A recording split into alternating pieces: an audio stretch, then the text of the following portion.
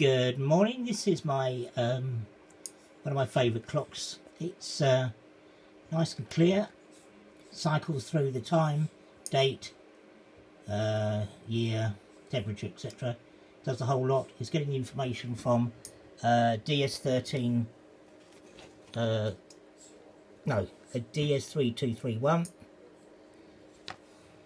Arduino, and this is running with a it's I2C on the back, so it's just all the I2C pack on the back, but it's just I built that one all inside there like that, you see. But, using my routine I wrote for large letters and numbers, which is in the program. You can put any text in there that you want. So yeah, hope you like it. Cheers for now. Ernie.